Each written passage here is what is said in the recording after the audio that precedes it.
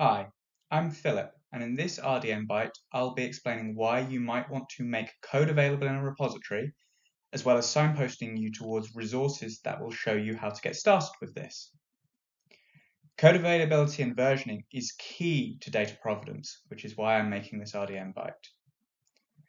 To get the most out of this video, you need to have written some analysis code and have a working internet connection.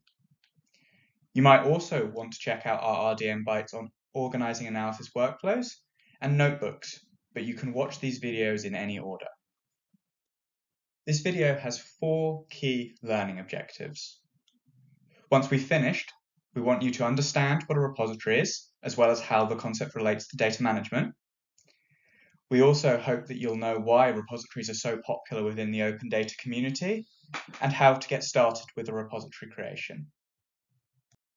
Perhaps unsurprisingly, I believe open science and code are good for their own sake. But if you need a little more convincing, I've put together some bullet points suggesting how open code and data might elevate your research. Firstly, you get better reviews and feedback from colleagues when they can see how you've obtained your results. Once your work is published, others will be more willing to trust your research if they themselves can access the data and code used to draw conclusions. Working in an open manner helps teach you new skills, and those can bring you onto future projects that might otherwise be unavailable to you.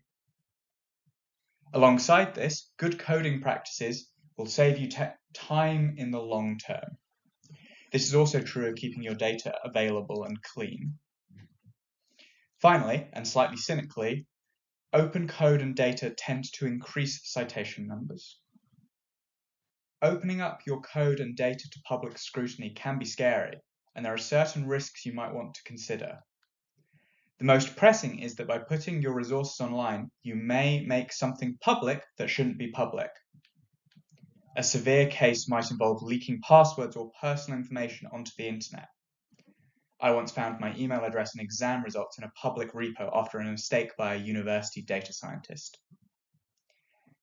A careful read-through of your code and data metadata before publication can be extremely valuable here. Another risk involves leaking intellectual property. To mitigate this, many researchers choose to release their code at the point a manuscript is published. Most hosting platforms allow for embargoes or private-public distinctions, so this is usually fairly simple to achieve. A repo, short for repository, is an agreed-upon term for a collection of files that are providing some coding functionality. There isn't anything particularly special about them. Any folder on your computer could become a repo if you chose.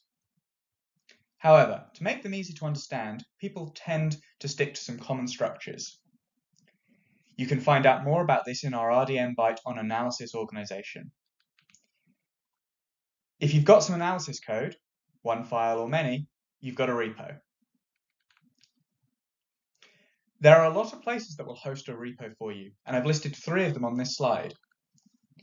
GitHub and GitLab are software development platforms, whereas Zenodo and Figshare are focused on hosting explicitly. I've provided links to all of these resources in the description of this video. Remember, hosting is only half the process. You need people to know where to find your code. The easiest way is to provide links or references to the code and data in published research papers. Thanks for watching this RDMbite.